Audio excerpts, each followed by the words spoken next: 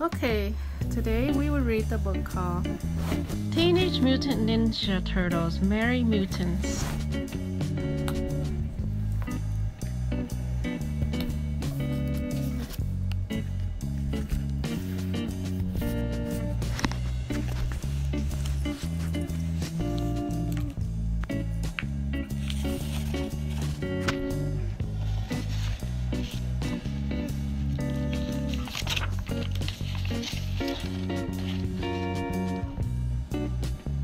A massive blizzard has shut down New York City.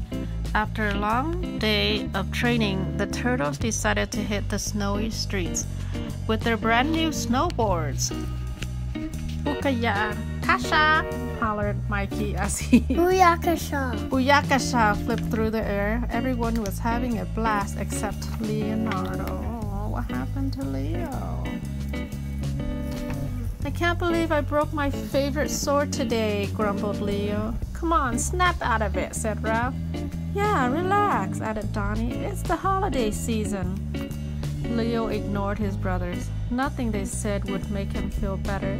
His brothers looked at each other. They had to figure out a way to get Leo out of his funk.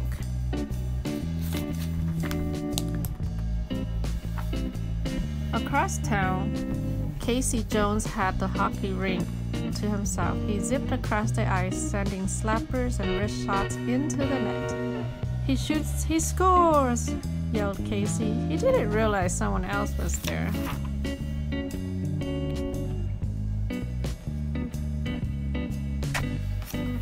April O'Neil rushed out of the shadows.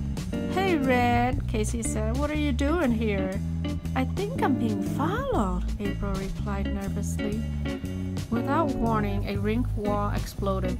Footpaths plowed through the dusty opening. Run, yelled April, and let you have all the fun, Casey replied, teeing up a puck. He unleashed a wicked shot that cracked an attacking robot in the head.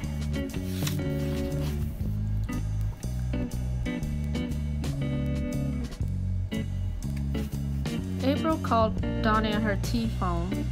T stands for turtle phone. We're on the way, promised Donnie. The turtles wasted no time. They slid into action on their snowboards. Donnie did a front-side spin off a guardrail and flipped into the air. Mikey rolled the icy edge of a fire escape, then soared over a snow-covered trash bin. This is awesome, he replied. Ralph barreled into the arena, jumped over the boards, and skidded across the ice. Whoa! He crashed into two footballs, sending them flying. Why does Leo have two swords? Because he broke his first sword, his favorite sword, but why he had two swords in this picture? I don't know. That's kind of weird, huh? Nice check, Casey recalled.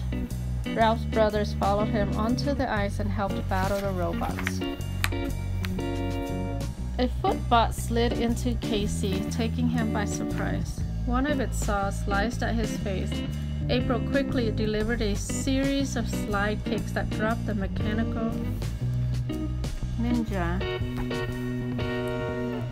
Casey gave her a gap-toothed smile. You've got some rink rage, Red. Donnie finished off the last spot with a bow strike. The bot fell to the ice in a sizzling, sparkling heat. I think we deserve some pizza, Mikey declared, and everyone agreed.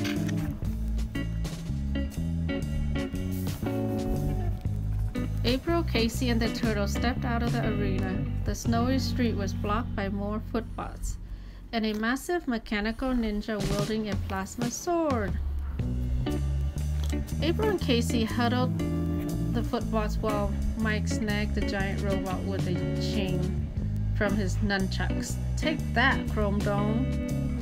The rest of the turtles knew Mikey couldn't defeat this metallic opponent alone. It was time for some turtle teamwork!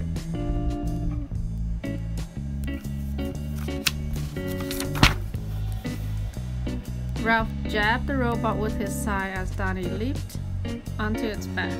Using his staff, he pried open a panel on the robot's back and pulled out a fistful of wires. The bot spun and sparked. It lost its sword. Leo saw his chance. He grabbed the glowing blade and charged. One slithering slice halted the robot. Well, he has a sword in his hand. Yeah. There's other swords in there. He's using his broken sword. The battle was over. For the first time all night, a smile appeared on Leo's face. He liked the weight and feel of the robot's blade that belonged to the robot, honey. It buzzed and crackled with electric energy. Oh. Nice, he said to himself.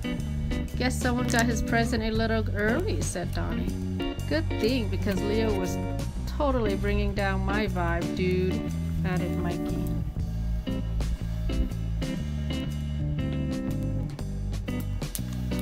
These guys didn't stand a chance, April said as they surveyed the defeated robots. I think that's enough fighting for today, Leo said.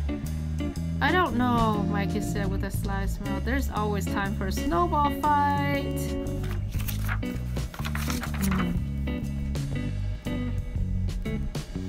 Mikey pegged Ralph with a snowball, then took off on his board. Dr. Frankenstein strikes again, he yelled as his brothers chased him all the way home. The end. That was a good story.